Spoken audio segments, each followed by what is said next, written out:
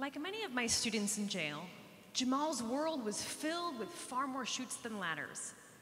Jamal grew up expecting to spend time in prison, and he did, twice. In fact, that's where he met his father for the first time, while they were both behind bars.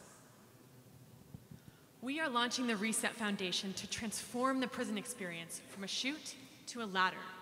Our new model of prison empowers young Black men to get ready, reset, and re-enter the community successfully. The entire focus of a Reset campus is learning. It's career-focused education, it's transformative relationships, it's re-entry from day one. We do this at the same cost as an existing prison, demonstrating how we can change incarceration across America.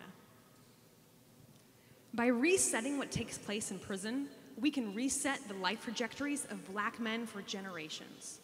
For Jamal, that means having a meaningful career.